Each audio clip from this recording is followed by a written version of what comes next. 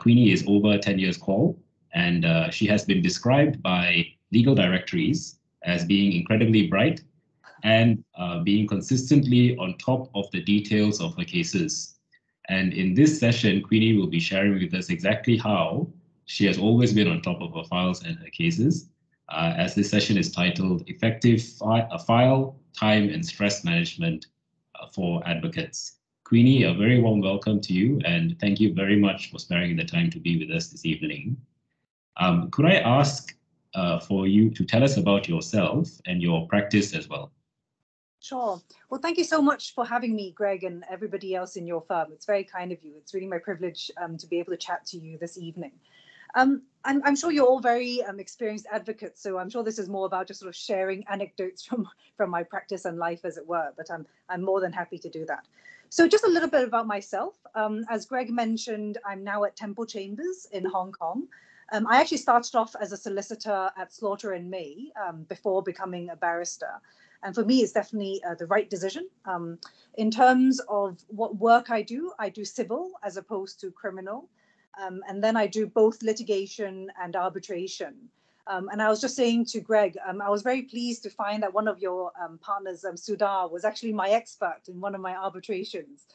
Though sadly the case settled just before the substantive hearing. So I didn't get to see Sudar in sort of full action, as it were.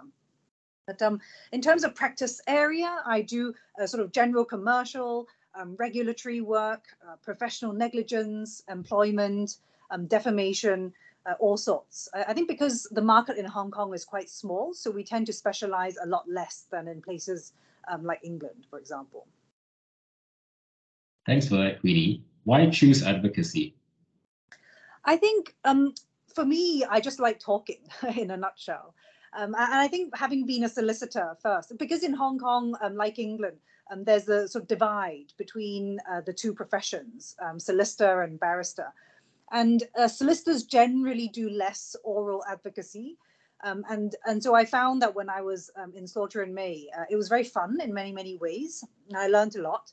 But I found I missed, actually, I think I missed both the legal research because the sort of really black letter law stuff, we tend to give that to barristers more than solicitors. And so I missed both that and the oral advocacy. So really the chance to persuade people, I think, both in writing and orally is just something I really enjoy.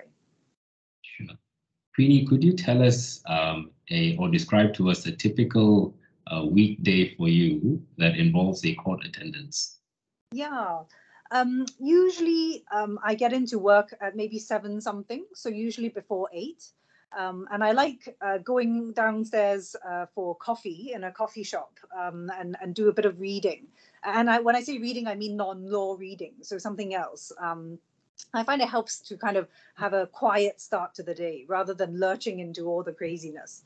And then I'll come back up and probably do a little bit of last minute rereading before the court hearing.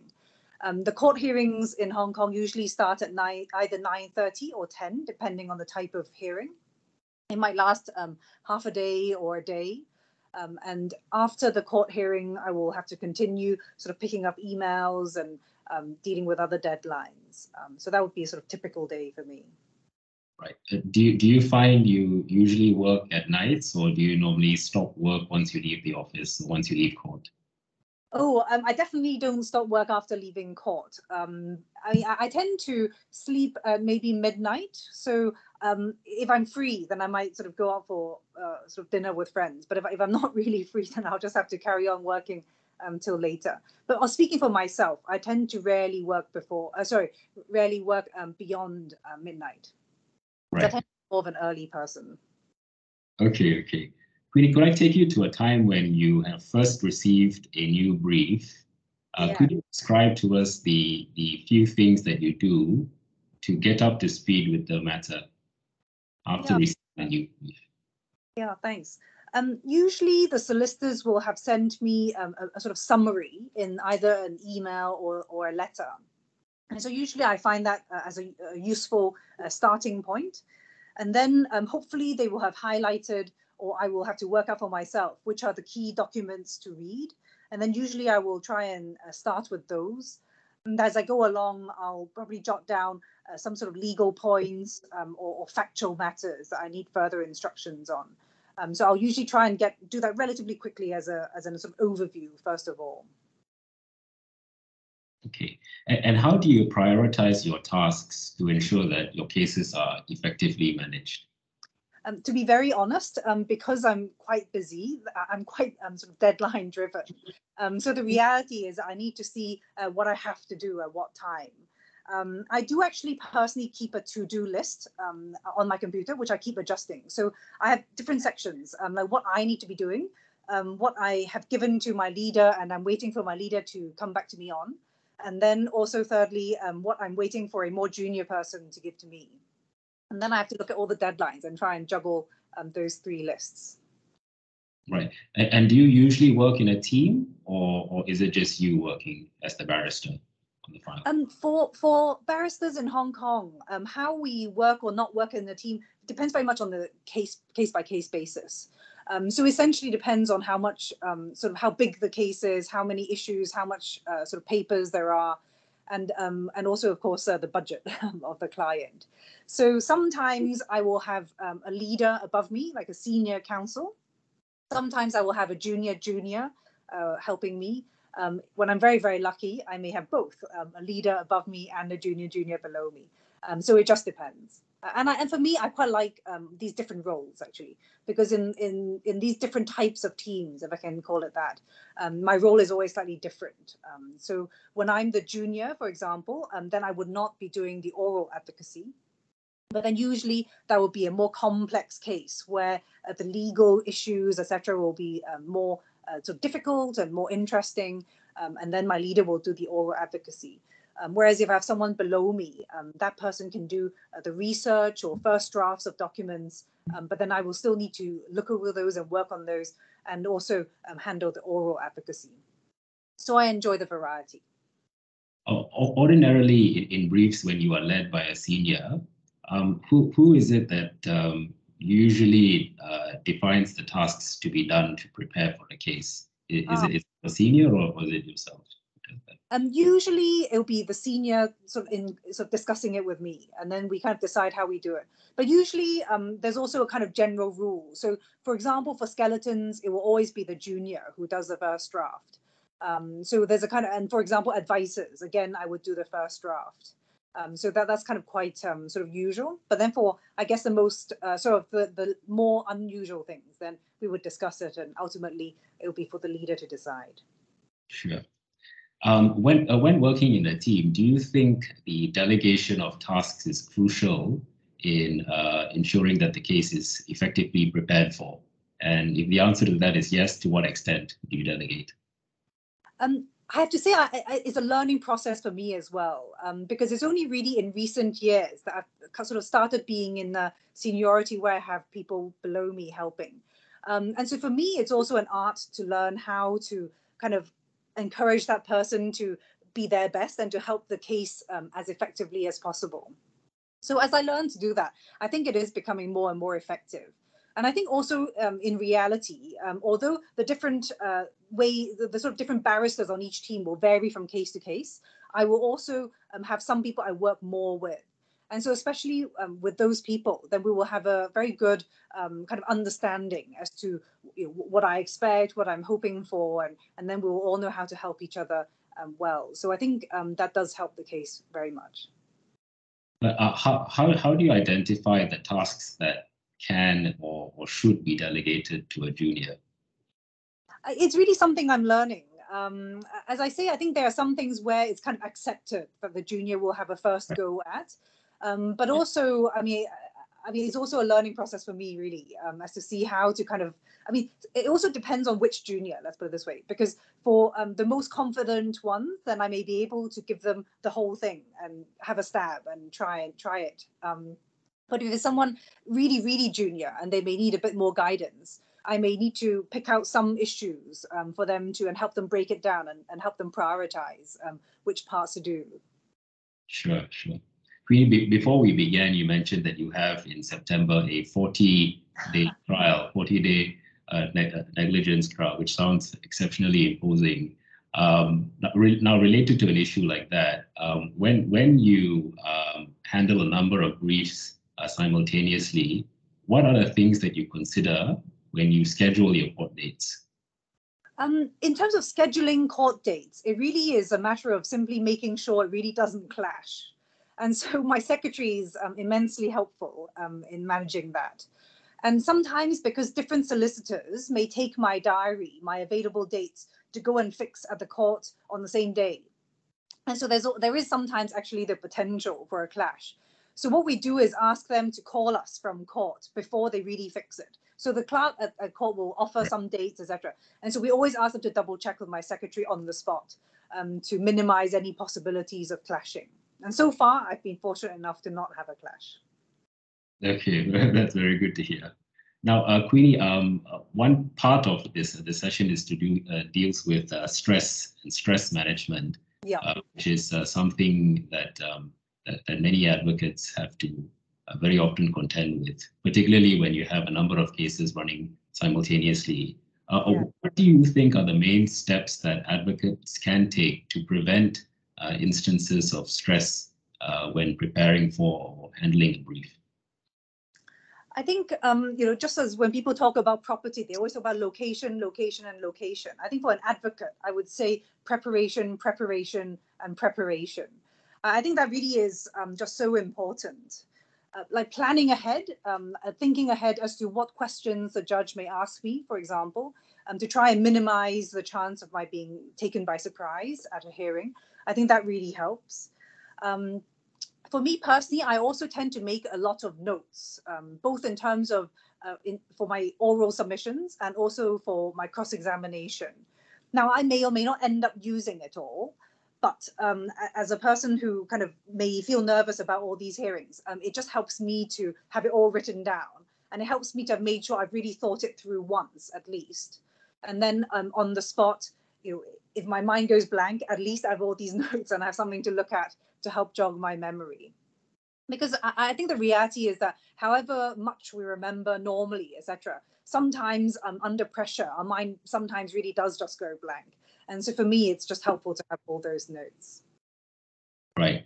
Have you ever encountered an instance in your practice where you have suffered burnout, or one for a better term, a burnout? And if you have encountered such an instance before, how did you overcome or how did you handle that situation? Yes, definitely. I think it's not easy to know how to say no, actually, to cases, especially because as a barrister, I'm self-employed. And so if I say no now, I don't know what's going to happen next week, for example. I may or may not get another chance for a new case next week. So I think that sometimes means that we take on too many cases, particularly when one is junior.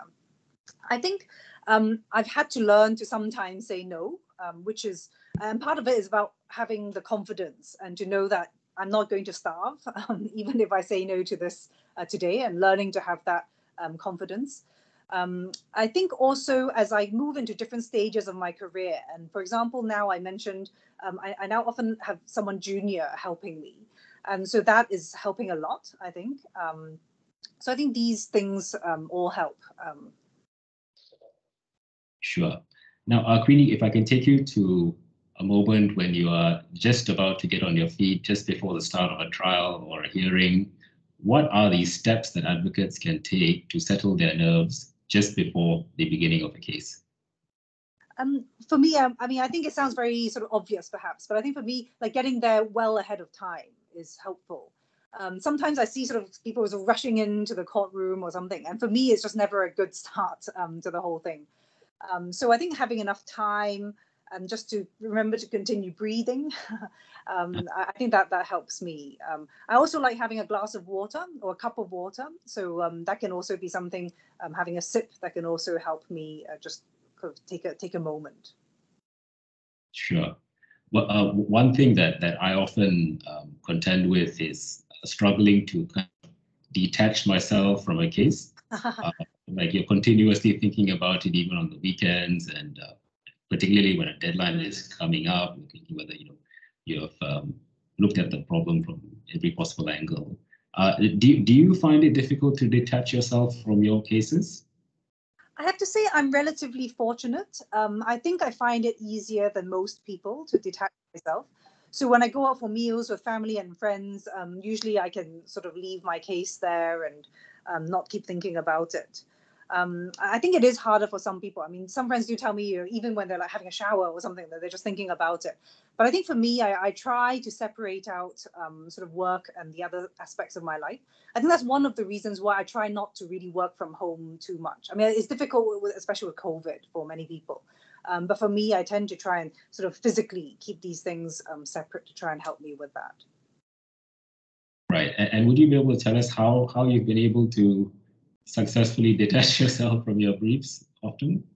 I think it's really learning to focus on what I'm doing at that particular time. So if I'm having a meal with my parents or my friends, etc., to really just simply focus on what the other person is saying. I think partly is because I want them to feel important, and so I really want to listen. And if I'm busy listening to them, then that sort of occupies my mind, and then I don't need to, or I'm less sort of likely to kind of start thinking about my case again. Right. Okay. Now, I would like to ask you something that I think a lot of our younger members of the firm would be interested in. Do you think it is possible to strike a successful balance between having a social life and being in active litigation practice? I think it's definitely not easy, and I think it's something many of us struggle with for a very long time. I have to say I continue to struggle with it now. But I think one thing I've learned is that one does need to have a social life. I think, I mean, it sounds very trite, but I think for the first few years of my practice, I really didn't go out very much for meals with family and friends. And then after a few years, I mean, you were asking me earlier about burnout. I think it was really at that point I kind of thought this is not sustainable. I can't keep living my life with only going to work and not having meals, etc., etc. So I think obviously we all have to work hard, but I think it is important to remember also that we do need a social life as well. I think one thing that I try to do is to have a no cancellation policy. So if I've arranged a meal with somebody or arranged an activity, whatever it is, I try very, very, very, very hard not to cancel. I mean, if I suddenly need to do an injunction and it's really unavoidable, then very occasionally I may need to cancel. But I'm not going to cancel for something that really isn't a complete sort of disaster or sudden kind of thing. I think that helps put a bit of discipline, if I can put it that way, for my social life, and to make sure I don't just get sort of eaten up entirely by my work. Sure. How often do you go on holidays? Well, it's difficult with COVID now. Before COVID, I used to go at least once a year with my parents. I tend to like spending time with them there, and partly because that's a sort of nice chunk of time to spend away from the office. I might go once more, perhaps with friends, just depends. But mainly, at least I would have one longish holiday with family. Right. And apart from that lengthy holiday, are you continuously working? Sadly, probably yes. I mean, I'm still working towards, I'm not a good example for this, quite frankly. I'm a bit of a workaholic. I mean, I'm still working towards trying to take 1 day off a week. I have to say I'm still struggling with it, to have a complete day away. I mean, sometimes it works, and I would have to say the majority of the time it doesn't. But that's what I'm trying to work towards. So I am trying to sort of cut back a bit. Goodness me. So you ordinarily work 6 days a week. I usually work sort of 6.5, probably, I would say. So on Sunday mornings I will go to church, but then in the afternoons I will still often work. So I'm trying to see if I can take Sunday off in general. But for example, this Sunday I know I definitely can't, because I'm actually working on an injunction at the moment. So it's a bit of a busy time, but it's something I'm working towards continuously. Right. Okay. Do you enjoy practice now as much as you presumably did when you first started? I really enjoy practice very, very much. For me, it's definitely the right decision to be a barrister. I think the fact that I decided to try something else first helped show me that this is really what suits me. And I think actually I have longer hours now than when I was at Slaughter in May. I mean, often people think that the hours are terrible at a Magic Circle firm, but actually I have to say I don't think it was that bad at all at Slaughter's. And I would definitely say I'm working longer hours now, but I enjoy it, and it's really something that suits me, so I don't mind as much, I think. Okay. And I think this is a question I should perhaps have begun with. What led you to choosing law as a career? Part of it is sort of very sort of flippant and silly, but part of it is really just sometimes seeing these movies and films, which makes it look very fun and attractive. At least the courtroom side of it, very sort of exciting, as it were. So that is what sort of sparked my interest. Sure. And then I think on a slightly more serious note, I think I see law in so many different areas of life. And when you sort of open a newspaper, for example, and you read about sort of different things that are happening, so very often there's a legal aspect to things.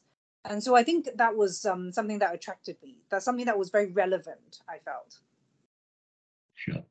Queenie, those are all the questions I had. I hope you don't mind if I maybe opened up the floor to the rest of the firm Sure. to see if they had any questions of their own. Please. So please, if anyone had a question for Queenie, please do feel free to pose it. Or if any of you have any thoughts on what Greg was asking me, please also feel free to share as well. Yeah. Actually, whilst you were speaking, Queenie, I won't mention who it is, but someone texted me to say 1 or 2 holidays a year. I'm ashamed. Ashamed of himself. No, I think it's great if you can sort of take more holidays. And to be honest, I think it's slightly different because I think you guys are employed, right, in a law firm. So it's slightly different. So when I was at Slaughter in May, I would take all my, however many days of holiday I had. But now that I'm self-employed, because if you think about it, because I'm self-employed, if I go on holiday, I have to keep paying rent for my room. So this is my office now. I have to pay for the holiday, and I have to not be able to earn. So it's a quite a big kind of step, if I can put it that way. Sure. And as a barrister, presumably you had a lot of control as to your time, isn't it? Or do you find that that's the case? Or that's a theory, I think. But in reality, I think it's harder because the good thing about working at a law firm is that, for example, if you go on holiday, as I understand it, often you can ask the person next door help look after a case or something like that. But for barristers, it doesn't really work like that. Okay. So it may be that the more junior person can help look after the case. But you can't sort of hand it off to another barrister, basically, to babysit, because everyone is sort of separate. We're all our own little mini sort of cells, as it were.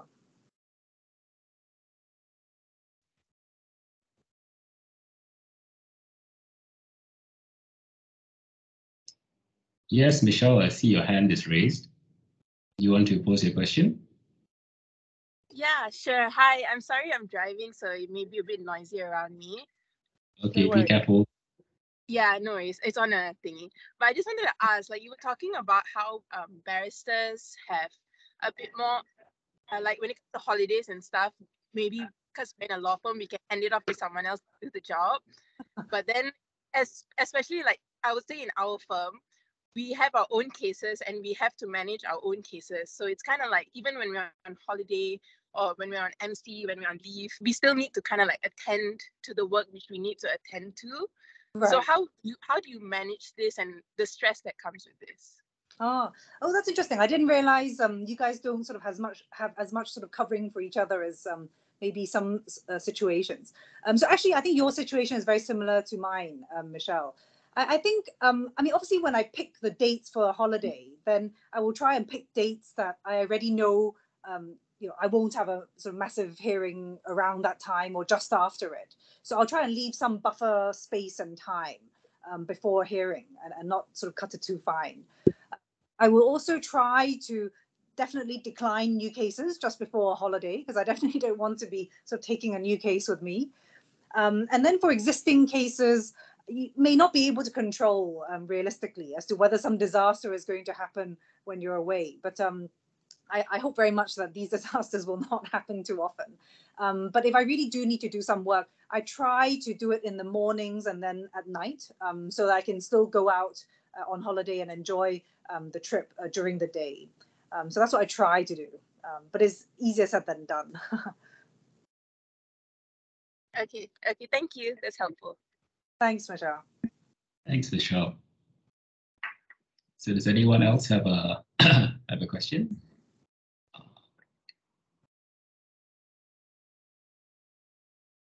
Queenie, when working in a team with other barristers, do you only do that within chambers, or do you sometimes work with barristers from other chambers as well? It's not exclusively within my chambers, but definitely by far the most would be within my chambers. I think sometimes because we're all individuals, sort of individual mini businesses, as it were, there's no sort of rule that it has to be within chambers. But it's just more convenient, actually, sort of physically, and you can just walk next door to talk to the person, etc. And I think it also helps when we know each other well and we know how we like to work and what we sort of expect from each other, that sort of thing. But in particular, in Hong Kong, there's a very well-known barrister, senior counsel, who's on his own, for example, like Benjamin Yu SC. And so he works with many of us in our chambers. So, for example, the injunction I'm working on at the moment is with him. So we work most frequently with him outside chambers. Sure. Prashant, you had your hand raised. Please pose your question. Hopefully you're not driving as well. I'm still in the office. Okay. Am I like audible? Yes, you are. You are. Go ahead. Okay, cool. So I just started working like 2 months ago. So like, there's a lot of like apprehension about a lot of things. So I guess I wanted to ask you, like, in terms of like, if you remember how you felt when you were just starting out, like presenting in front of a judge and stuff like that, like what were the things that you did in order to like kind of get over that sense of like, apprehension? Yeah, I think definitely at the start, I was particularly nervous. I mean, I think many of us are nervous sort of even throughout our careers to some extent when we appear before judges. But I think certainly at the beginning is most nerve-wracking just because we haven't had the chance to do it very much. I think some of the practical things I did was someone told me, for example, I mean, just taking me, for example, I speak very, very fast normally. And so when I used to do notes, etc., for my oral submissions, especially in the first sort of few months, etc., I would write slow kind of all over my notes to remind myself, because I mean, I'll kind of remember it before the hearing starts, but I know that as I go along, I may get swept up and sort of get more and more excited. And so I kind of sort of, I think the long and short of it is that I had to kind of look at myself and see what are the particular things I need to deal with, and then try and address those things. So for me, it's, for example, speed, etc. So nowadays I don't need to. So for today, I didn't have to put a sign for myself saying slow after having sort of done this kind of for a little while. But certainly at the beginning, I find that kind of thing particularly helpful.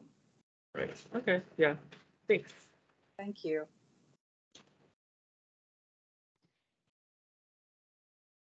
Thanks, Prashant. Hi, David. Yes, go ahead. Hi, Queenie. I was the one who sent Greg that text. It is said that David is on holiday. When he wants to take a break, he comes to work. But no, I just wanted to ask, throughout your practice, have there been periods where you get really frustrated or disillusioned, maybe with a decision or with a client? And if so, in those circumstances, how do you pull yourself out of that mindset or frustration? Yeah, there are certainly times when we may feel a decision is just so wrong, or we don't understand it. And actually once, for example, there was a case where we won at first instance, and then we won before the Court of Appeal, before 3 very strong judges, including one who became a Court of Final Appeal judge. So really a very strong judge. And then suddenly in the Court of Final Appeal, we lost on a point that the other side had not raised. And that it was one of the judges who suddenly came up with.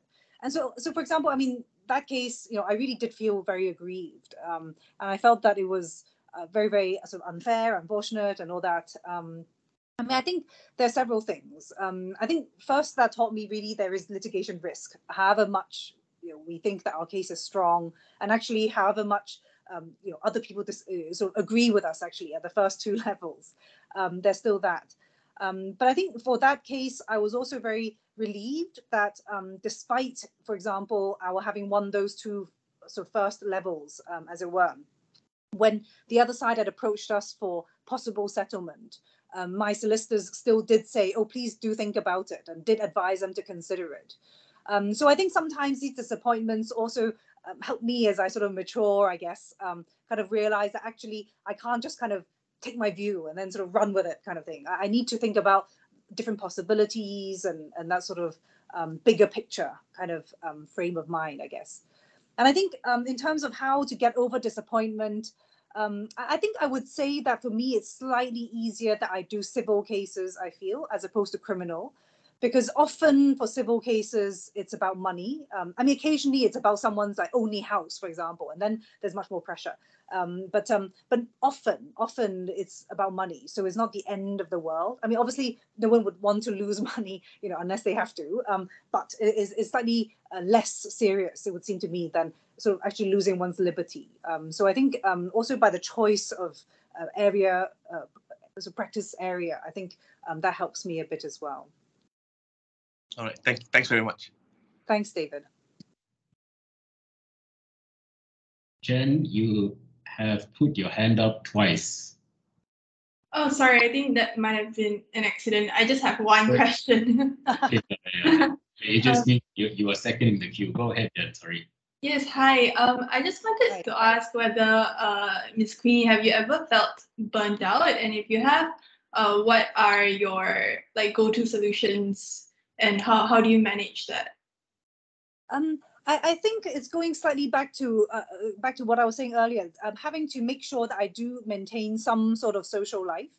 I think often when I feel most burnt out, it's when I'm just really spending ridiculous amounts of time in the office and really not sort of leaving the office to go and do anything fun. So I think making it a point and having the discipline to say I am going to go out and have meals and do different activities, go for a hike, whatever, and take a break. I think that really helps. I mean, maybe there's sometimes, to be honest, after dinner, I may need to do a bit more work still, but still I won't cancel on the dinner if I can help it at all, because I think taking that step away and just kind of having a break is something that will help me sort of recalibrate myself. Thank you. Thank you. Thanks very much. Yep, Jace, go ahead. Hi, Queenie. Hi. Hi, my name is Jace. I just have a very quick question. I think bearing in mind that the work that lawyers do is very fast-paced, and we're constantly required to be on the ball and on top of things, right? Do you think lawyers have somehow just been, we've somehow become accustomed to this culture and this lifestyle that we find that it's normal? Or are you of the opinion that this is something that could potentially be a little unhealthy, that requires some form of change or reform? I can't say I can really speak on a sort of very general level. I can't say I'm very familiar with sort of the general legal market, as it were. I mean, what I can say, for example, like a place in Hong Kong where I'm based, I think many of us are sort of in a sort of fast-paced type of work, I guess. And I guess the thing is that even if everyone around us is like that, we still need to make a personal choice as to how to manage it for ourselves. I think the reality is that we have to work hard. I think we can't get away from that. But I think we can sort of see how to balance it out a little bit more. I mean, for example, even in my chambers, some people will actually, quite frankly, be better at it than me in terms of leaving the office at weekends and just not coming back and just not doing it. And to be honest, the sky doesn't fall down. To be honest, I don't quite know how they do it. I mean, I think possibly they may take on fewer cases and that sort of thing, but there are ways to kind of try and do it. So to some extent, I think it's a personal decision. And And I think each person's working style is also something that affects it. For example, for me, I know a lot of solicitors say that I tend to be very responsive on email, for example. So it's a good thing and bad thing. I mean, it's a good thing for the solicitor, because then they know that the email hasn't gone into some deep dark hole. But I also know that it's a sort of potentially a bad thing for me, because it means I'm sort of responding all the time. So there will be some times at weekends when I go out, I'll just make it a point to not keep looking at my phone and not keep checking my email. So for example, if I'm having dinner, etc., I will try very hard not to keep looking at my phone and answering emails, because otherwise I can't really sort of manage dinner. So I think even within the fast-paced sort of lifestyle, perhaps, that many lawyers have, I think that these snippets that we can try and adopt to try and help ourselves a little bit. Thanks, Queenie. Thank you. Yeah, Queenie, that's fantastic advice. So just kind of keep away your phone when actually in, having like a bit of social, personal time. Yeah. Yeah. Particularly now that everything is linked to your phone, isn't it? Yeah. So, Exactly. Queenie, I just had another question. One of the greatest fears of an advocate is when you're on your feet and you're asked a question by the judge and you don't quite know the answer to it. Now, in instances like that, how do you deal with managing the stress that goes along with that? When you're preparing for a case and you're a bit anxious about being asked a question that you don't quite know the answer to, how do you manage that particular type of stress? It is very difficult. I think I probably can't say very much more than to really emphasize the importance of preparation again. And really trying very, very hard to think ahead as to what might happen and what might be asked. And I suppose part of that is also knowing the papers very, very well, because the questions from the judge is usually not going to be something completely sort of plucked out of the air. So at least, even if I don't know the exact answer right away, hopefully I can sort of understand or think about why they're asking it. Is it arising from a particular document? And then hopefully, once I can sort of start looking at the document, partly that will buy me a little bit of time as I kind of start reading the document to the court or whatever. But also, hopefully, it can help me identify what it is that actually the judge is getting at. I think is more about buying a little bit of time, like when it really happens. And there's a question I don't know how to answer. How to buy some time without looking completely silly and sort of disorganized, and then trying to really, in those few seconds, try to find something to say and hopefully the answer. Sure. Thank you so much, Queenie. Thanks so much for having me.